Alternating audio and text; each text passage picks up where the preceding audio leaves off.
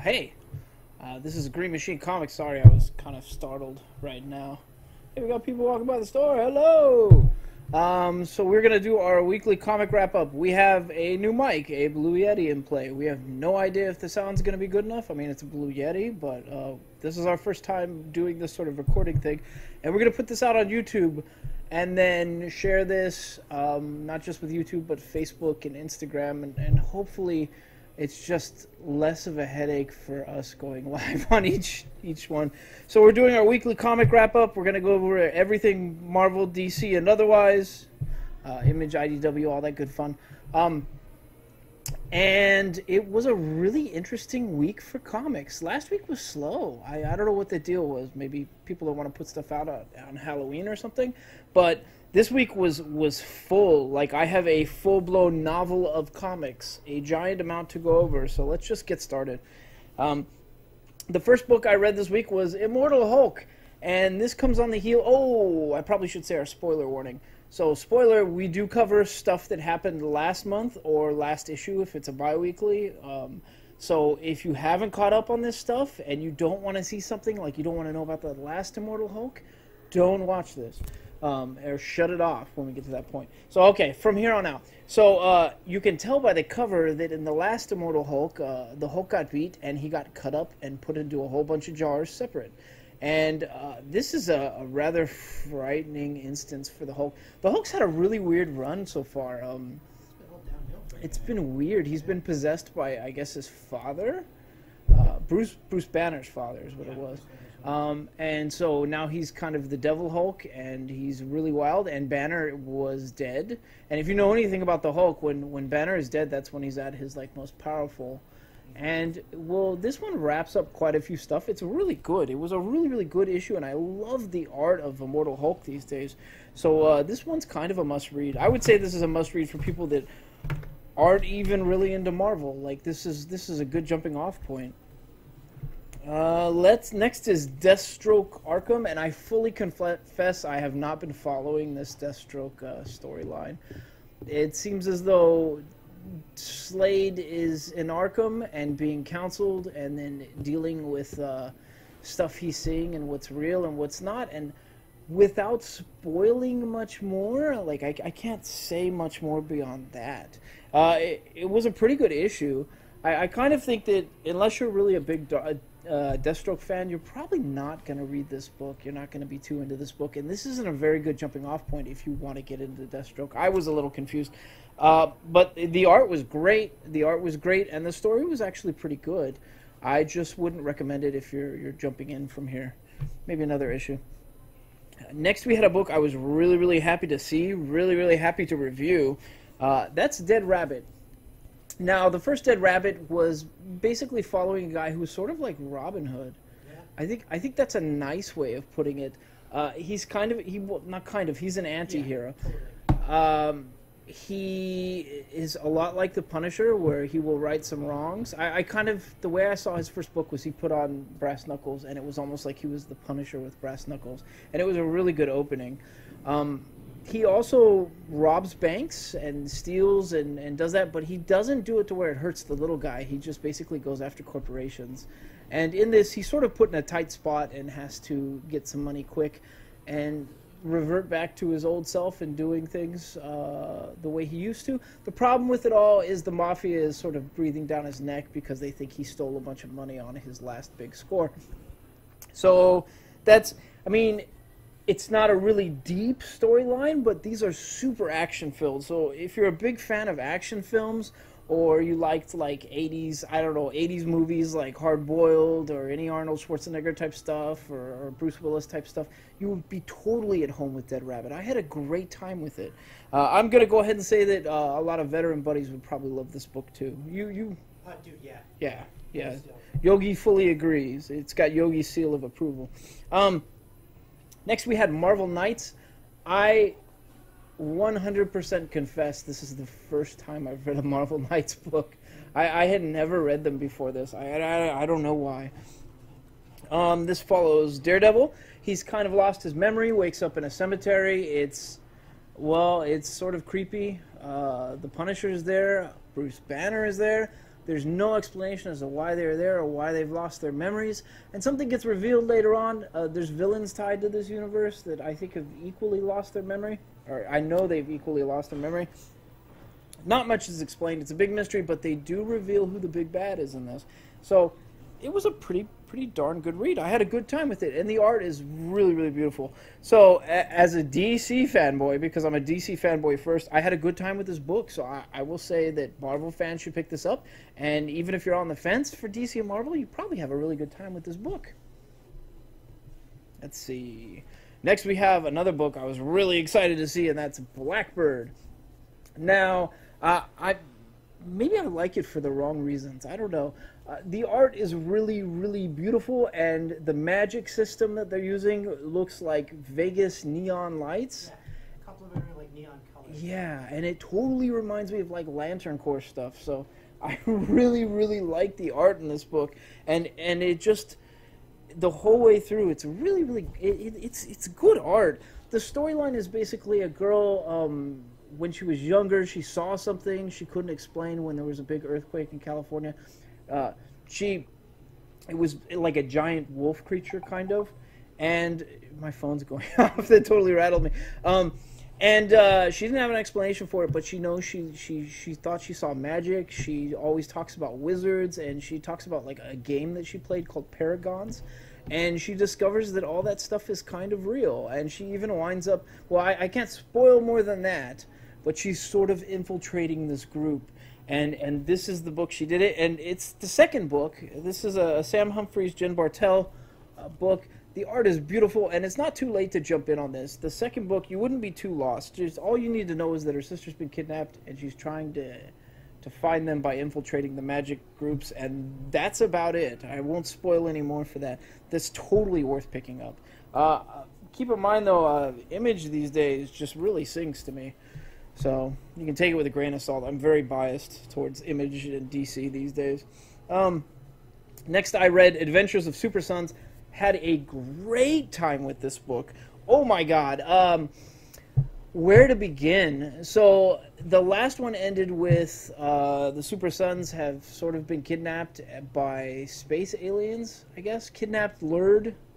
I don't know. So space aliens that romanticized the villains of the DC Earth. And so basically all these aliens have changed themselves to look like kid versions of the villains of DC Earth. What's going on with their camera? Is it good? Okay.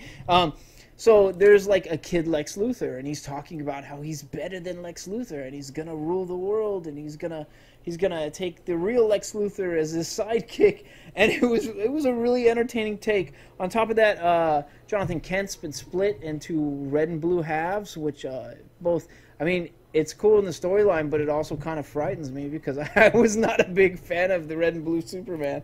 But Damian Wayne is just so well written in this series. Like, if he's not, criticizing something or figuring something out, he's busting Jonathan's balls. Yeah. Like Batman with a bigger chip on his shoulder than ever. Yeah, and he's always saying something snide. It's so good. Like, I like it. And he even when Jonathan Kent is like struggling in this story, like he's still saying snide things to him. Like, God, you just can't stop. You're just a good influence on your own self. Like, yeah. So it's written really well, really well. Next is Infinity Wars, and I think you guys kind of gathered from our last video, at least the people who saw it on Facebook and Instagram. I think I have Infinity Wars fatigue. Yeah, fatigue. That's the nice way to put it. Some of the Infinity War stuff did not sing to me. The Sleepwalker stuff just feels like filler. I'm not having the best time with it. I'm not. I don't want to lie to anyone, but even though I'm not having the best time with it, for some reason the main Infinity Wars line has been really fun. And this one's been really fun. And up to this, Gamora's had all the stones. She's folded the universe on itself and stuck it in the Soul Stone. And basically when the universe is destroyed, she's going to get to create her own universe in her own image and go from there. That's the plan, but you know, plans even with people with godlike powers never quite work out, and this book is proof of that. So I really think if you're following this Infinity Wars event, you need to pick up this book. If you're not following this Infinity Wars event, I would say that you could pick up, you could still have a good time with this book. I just noticed we're holding the variant. This is the Uncanny X-Men variant. This is not the actual Infinity Wars #5 cover. I'm sorry, but I think you could pick up the 5th book and still have a pretty good time with it. There's a lot of action. It's a fun time. If you're going to get into Infinity Wars, you haven't started yet, I would recommend doing the main Infinity Wars line, maybe picking up Soldier Supreme. I want to say Ghost Panther because it's such a cool concept, but it hasn't shown up yet in our store, so I don't know what to tell you guys about that. Iron Hammer was all right for one issue, Yeah, kind of. The first one was all right. The first one was all right. The second one was not so good. What were the other ones? Sleepwalker was not that good, but I'm intrigued by the character. I want to know more about the character. Soldier Supreme, I think, was definitely Yeah, Soldier Supreme. Sleepwalker is the weird character that came out of the 90s that I didn't remember, and I want to know more about the character. But what they've given him has just been filler so far. So, well, it's whatever. Infinity Wars, if you're going to get into it, go for the main line. Next is, I was super happy to see this. Really, really happy. Spider-Geddon. And this is Spider-Geddon. This is the mainline one. This isn't just about Otto's group, which I think is Ben Reilly and not Ben Reilly, Kane. Yeah, Kane and I'm trying to remember who else. Kid Spider-Man and somebody else. all the guys who aren't afraid to do what's necessary. Yeah. So the whole idea here is Otto put together his team, being Superior Spider-Man, and he wants a team that is not afraid of killing the Inheritors. The Inheritors are the big bad again. It's Spider-Verse Part 2, but it's a really, really good story, and it's fun right now. So Otto is kind of gathering a new team, and the new team consists of those people from Vault of Spiders. Which I'm intrigued by them. One of the characters that they just showed a clip of in the Vault of Spiders, he had like spider eyes. He's in this book, and I'm going to spoil it a little bit for you. So his name is Spiders Man, and he is a group of sentient hive mind spiders that are convinced they are Peter Parker. That's messed up. I really, really like it. So it's basically Otto's group doing their thing, and it's Miles Morales' group doing their thing, trying not to kill the Inheritors, trying to just neutralize the threat. It's a good friggin' read. I had a great time with this. If you haven't been reading Spider-Geddon, you need to get into this book. I would say even DC fans, you can make that jump on this book and be perfectly happy. But, you know, just that's just my take for it. I really, really love the Spider-Geddon stuff. Next is another book I was so happy to see this week, and that is Grant Morrison's Green Lantern. This book is, I mean, I liked it. They've been hyping it for a minute. Is it worth the hype? They've been hyping it. I don't know. As a Green Lantern Corps fanboy, it's weird to say this. It's really surreal. Really surreal. It's almost like a, I don't know, like, God, who is that one writer that wrote the Mugwump stuff? It's like a weird, I guess, psychedelic fiction fever dream, kind of. It's, I don't know, it's sort of, it's weird where they went with it, and the art itself, too, is kind of very psychedelic looking. I don't know if I can show you how wild it is at times. Really, well, it's just sort of, is it focused? I gotta move it over. It's just sort of, it's kind of gritty art, but really, so I don't know how to explain it without spoiling too much of it. Basically, before this, it was just Green Lantern Space Cop. They've always got, like, you know, kind of really cool stories, maybe some cool aliens. Even the Corps has weird aliens, but they got super weird with them this time. There was stuff that I've never seen them do before, involving one of the Corpsmen being a virus.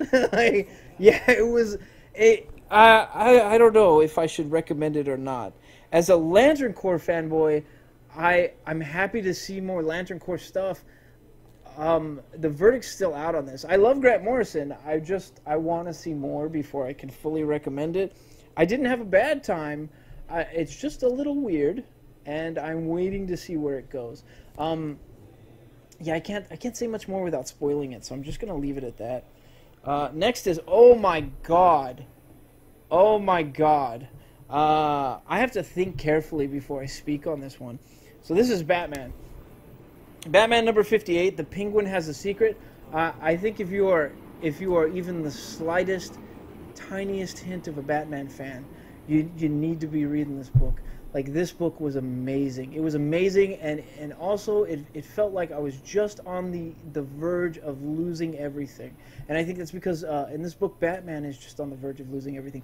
If you don't know about what's going on, let's do a refresher. And this is going to spoil a little bit of Heroes in Crisis, a little bit of Nightwing last month, a little bit of Red Hood, a little bit of Detective Comics. But this is all stuff that's happened at least a month ago. So let's get into it.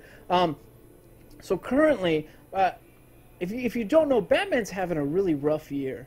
Let's see. His wedding was ruined, and that was instrumented by Bane, I guess, pulling the strings behind the scenes. On top of that, Batman had broken Bane's back, so maybe there's something further going on this. I'm not going to spoil too much. So what else happened? The Bat family split. Yeah. Batman thinks Clayface died. I don't think they've resolved that yet. I could be mistaken. Let's see. Red Hood found out that his dad used to be a henchman for Penguin, and so he snapped and broke Batman's only rule of you can stay in Gotham if you don't kill anyone. And he tried to kill the Penguin. He shot him in the face. Didn't kill him. And if you can't tell, Penguin's got this one eye covered because he's wearing this sort of gnarly. I wouldn't say it's gnarly. It's an eye patch that looks like a monocle in the story. But he didn't kill the Penguin, but he shot him in the face. So Batman beat the crap out of him and threw him out of Gotham. And then what else happened? Nightwing got shot in the head by KG Beast and lost all of who he was. So now he doesn't believe he's Dick Grayson, or he's just not going to be Dick Grayson anymore. He's going to be Rick Grayson because his TBI, he's lost too much of himself, so he's just going to be someone new, basically. And that's all been really touching. And then Heroes in Crisis, where they're still trying to figure out what happened, but there's a place called Sanctuary that is for heroes with PTSD, and pretty much everybody there died. Almost everybody there died. Some people are left alive, and they're trying to piece together what happened. A garbage can going by. So Batman's had a rough year, and fallout from that Heroes in Crisis stuff is going to get even worse, and I can't even say it because it was an issue last week, but basically he's losing everything. And I asked myself the question, is this someone breaking his spirit? And it could be, and I can't say much more than that. I had this discussion with Derek McCaw of Fanboy Planet, and he's well, Derek, I was right.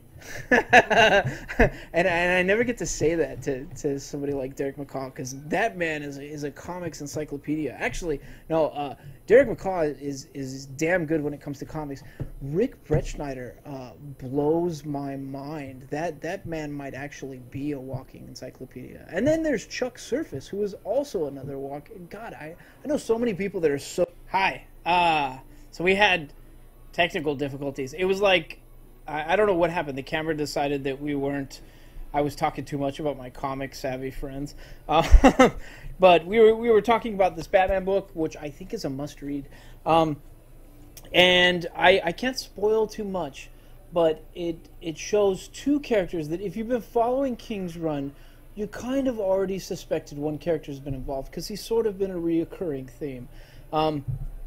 But there's somebody else that's involved that they show a shot of on one panel, and like yeah, we can't spoil it. I literally like jumped up and ran over to Yogi and was like, "Oh my God, is this who I think it is?" And like we sort of confirmed with another customer that was like roaming through the store. That's our resident Spider-Man expert, Carl. But we there's somebody else in play that is really, really shocking. So if you haven't been reading King's Run, you really, really need to read King's Run if you're a DC fan. If you're a Batman fan, I don't know what you're doing while you're missing this. I had a really good time with this book. But it had me sort of... Because Batman's gone through so much, like, up until this point, that it had me on the edge of my seat. I thought that he was going to lose something else, and it was, it was, I was scared. I was scared. So good book, totally worth picking up. If you're a Batman fan, if you're a DC fan, if you're Marvel, well, I don't know. If you like Batman, you could probably jump in, but if you're Marvel, probably not. Next is Death of the Inhumans. Been waiting for the end of this series. Been waiting to find out what happens. And if you can see it on the cover, Lockjaw's back. Lockjaw's not dead. And or maybe he's gonna die. I don't know. I shouldn't spoil anything. But let's see what to talk about the Inhumans. How do we begin? So there was a prophecy that the Inhumans were going to destroy the Kree. And so the Kree were going to kill the Inhumans, which the Inhumans are, I guess, part Kree. They were Kree experiments, basically. And so the Kree have basically been turning the other Inhumans into a war machine to use against the Inhumans, which is messed up. And this is wrapping up this event, and I'm sad to see this event end. And I don't know if we're going to see more Inhumans. It feels like they're shelving them, like we're saying goodbye. And I don't know. I'm not a giant Inhumans fan. I can't confess that I am, but I'm a huge Lockjaw fan. He's so cute, and he looks like my dog, and so I want to see more Lockjaw, and I kind of want to see more Black Bolt. I could probably take the rest with a grain of salt. Maybe Medusa. I do like Medusa, but I don't know. I'm sad. I think they're shelving the Inhumans, and I don't think we're going to see them for at least a few years, maybe another decade. I hope I'm wrong. But this book, you can't jump in on this book. If you haven't been reading the Death of the Inhumans event, I would say just wait for the trade and pick up the whole thing in the trade. Oh, good. So next we have Drowned Earth, the Justice League Drowned Earth. If you haven't heard any of our wrap-ups until this point, this is Scott Snyder basically saying the floor is lava. Only in this event, the floor is not lava. The floor is some purple ocean water or purple pink ocean water that will turn you into a weird like space merman creature. It's weird. It's weird. It's a strange event, but I've been having a really, really good time with it. It's weird to say. It's almost like I don't know what it is. It's very childlike and fun. I just hit the mic. But one of the things that I've really loved about both these books and this event is that I don't know if you can pick it up, but the art, whatever they're doing with the ink and the art in this book, it makes it look like shiny, like there's almost like water droplets on each page, like really, really tiny ones. And it's super pretty. The artist is amazing. The storyline's really fun. One of the things that they've done that made me laugh hysterically is they've got part of Starro in a jar that they're calling Jarro. I'm having a really good time with this event, and I don't know. I think Snyder struck gold with this event. I think that if you're a DC fanboy, you should totally be picking up these books, and it's not too late to jump in on this event. All you need to know is it's you can't touch the floor. The floor is lava, except the whole world is that game, and the Justice League is sort of trying to survive and navigate the event. Next we have Asgardians of the Galaxy. Asgardians, I totally pronounced that wrong. Asgardians of the Galaxy. And you can see from the cover it says the undead god of thunder. So there is some stuff going on in here. I hadn't been following this tie-in. I probably should have been. It's basically, let's see, Nebula is dropping a bunch of gods onto planets that she doesn't like and destroying them. Or I don't think she's doing it because she doesn't like them. I think she's doing it to show, be a show of force towards Gamora, is how it's explained. And the Asgardians are in space. Asgardians are in space. I'm going to pronounce that wrong endlessly. One of them is, what was the executioner's name again? Scorn? Scorn. Was that his name? The guy with the two guns in the movie? Oh, I can't remember. Scourge. Scourge, thank you. Scourge is in it. I don't really know these characters too well. I probably should, and I haven't been following this comic. But jumping in on this, I had a really good time. I was shocked. Maybe it's because I still remember Nebula Unleashed, but I like seeing Nebula being brutal. It's kind of fun. And you get that in this book. So this book, if you're a Marvel fan, I think you could have a good time jumping in on this event at this book. It's not terribly confusing. There's a couple of times where they go back into Scourge's backstory that's a little like, whoa, what's going on? But I navigated it just fine, and I had a good time with that book. Next book. This is one that I was forced to read at gunpoint. Yogi held a gun to my head. No. So I'm going to fully confess, and you guys can decide if you want to take my geek license away, but I have never watched, well, I've watched one. I've never watched more than one Doctor Who episode in my entire life. Never. I have no idea what Doctor Who is about, really, other than I saw an episode where they were doing Are You My Mother, and it was pretty creepy. So this is the 13th Doctor, and this is where the big uproar about the 13th Doctor, which is, I don't know, people being toxic, I guess. Yeah. Dude, if anyone knows anything about the Doctor's human form, or I guess Time Lord form, if you really want to talk about it. Yeah. It's been usually human. They've alluded to the Doctor at one point possibly being a woman as a child. Oh. But, yeah. Some people just can't handle change.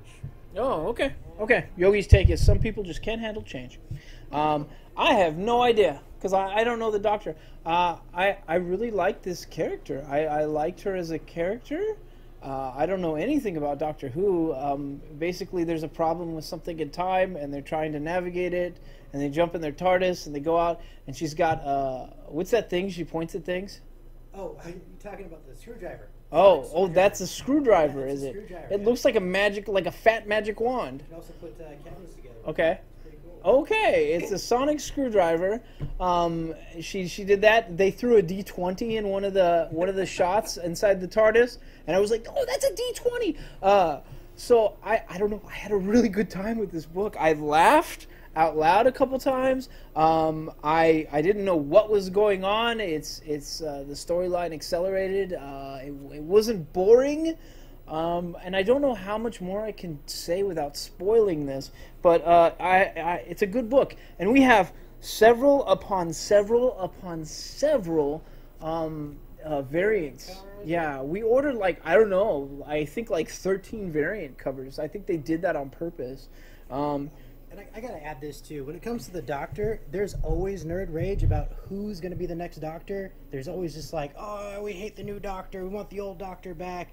Then everyone's like, oh, okay, well the new Doctor's not so bad. And then before you know it, everyone's like, oh, I love the new Doctor. Then immediately following, everyone's like, no, I don't want the new Doctor to go. Screw this new guy. Then the new guy comes in and the same thing. It's a vicious cycle. Okay. Yeah. So that's the cycle of rage involving Doctor Who. Yeah. I didn't know that. Now I'm kind of nervous about reading further. I don't know. I had a good time. I'm gonna read the next issue. Maybe I don't know that I'll go watch the show just yet, but I'm gonna read the next issue. Next we had Sparrowhawk.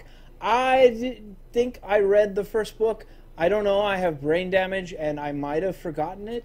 But I think I read the first book. But basically, Sparrowhawk it's sort of a modern. I wouldn't say it's a modern retelling of Alice in Wonderland. It's a Alice in Wonderland inspired story. The girl in it, Sparrowhawk, sheds her skin and becomes a fairy. And that's where this book 2 begins, and she's sort of navigating this new land, and she's got somebody coaching her who may or may not be good for her, and she's basically trying to get back to her world without succumbing to this world and becoming full-blown evil. I had a really good time with it. I had a good time with this book. It's very surreal. It's like something out of a dream, which I guess, if you're talking about Alice in Wonderland and Lewis Carroll, that's pretty much spot on. So they did a good job with this book. More importantly, the art is outstanding. There are times where it looks sort of bubblegummy, and there are times where it looks really gritty, and I think it's very appropriate with how the scenes shift and the colors shift, And yeah, so I had a good time with it. This is Boom Studios. This is a Boom Studios book. So I'm looking forward to the next issue. So I'd say go out and read this if you are remotely interested in stuff like that. Next is something I was super happy to see, and that is the Sideways annual. And I know we've got some regulars that really, really love Sideways, and I wish DC would step it up and do a little bit more with them. At least get me a hat.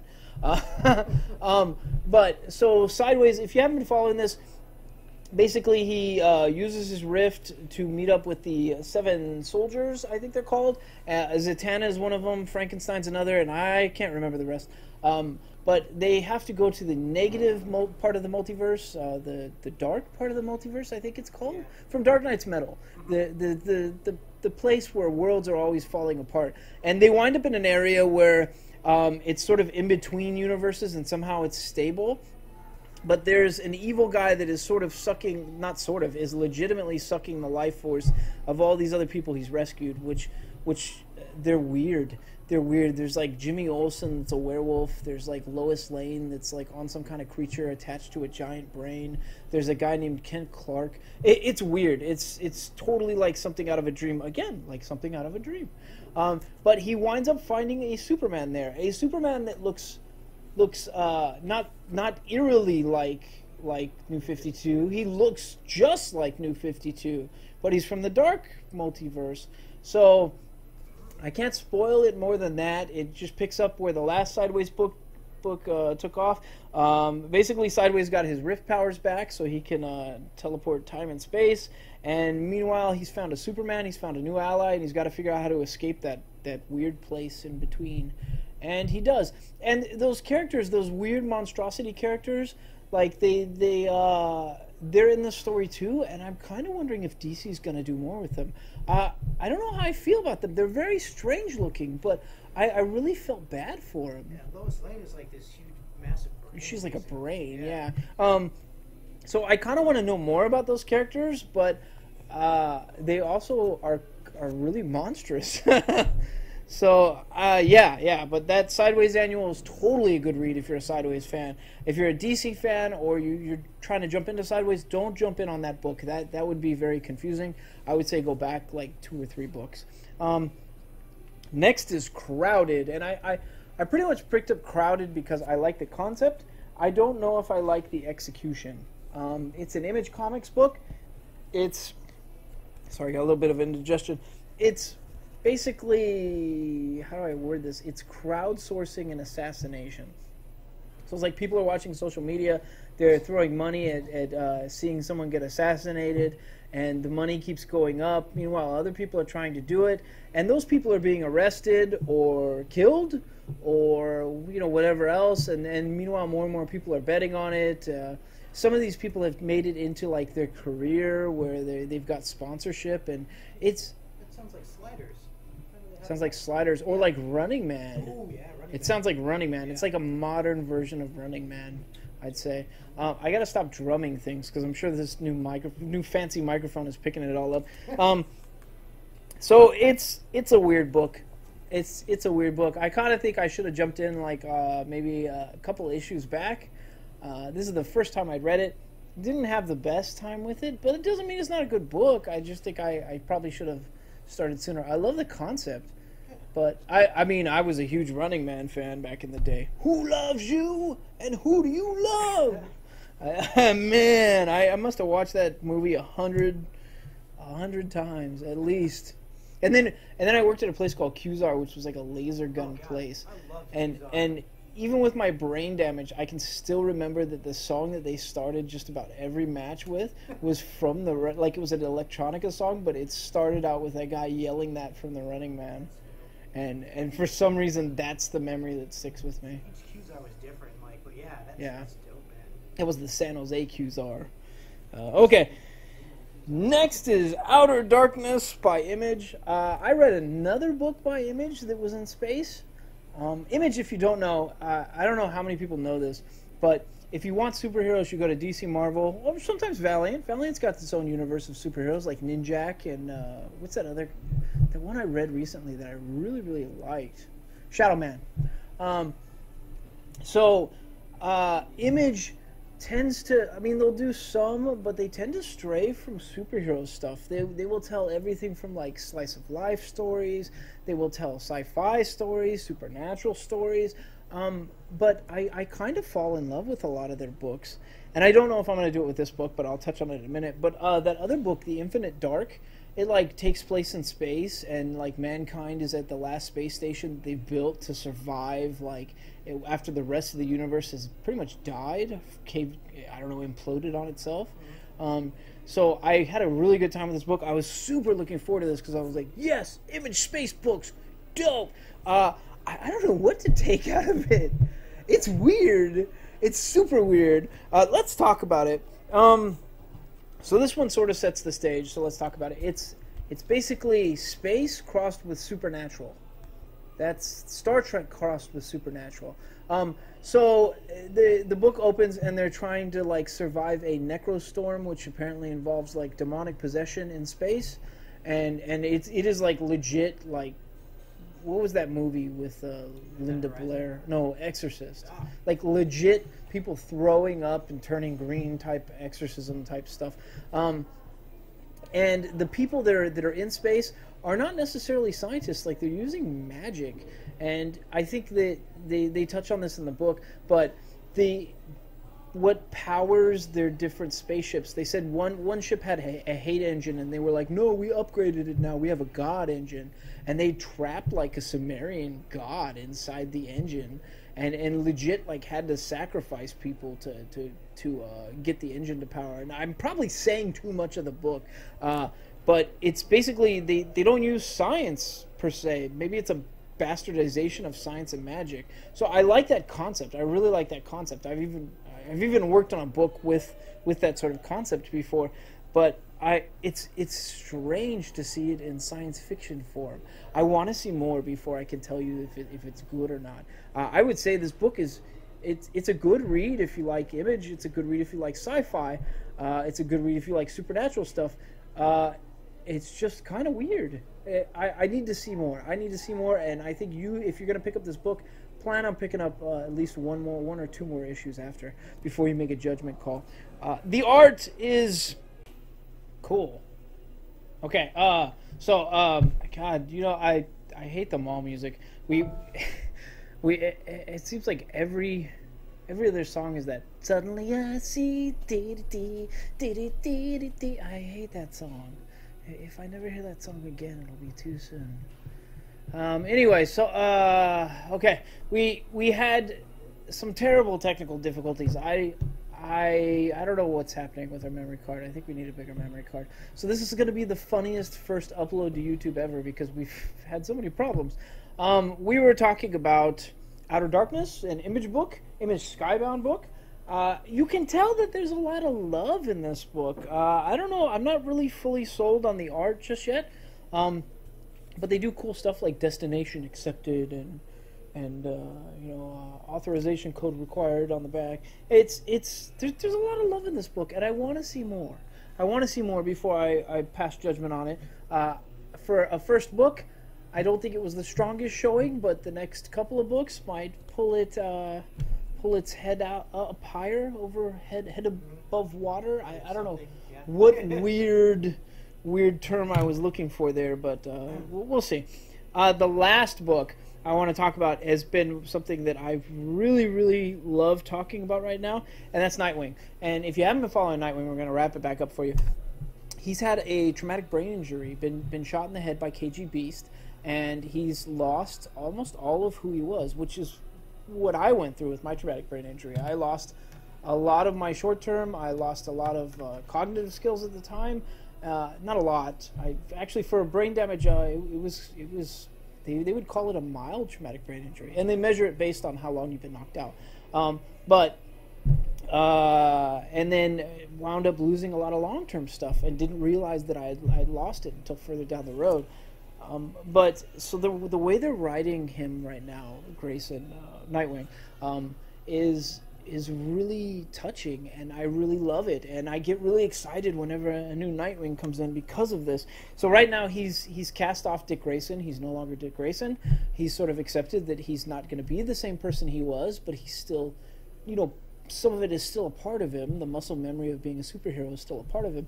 Now he's Rick Grayson, and Bloodhaven's not happy with that. He basically went and burnt down his old hideout with all his costumes, and some folks, well, one folk from the police department found it, and he's donned the costume, and now more people have donned the costumes.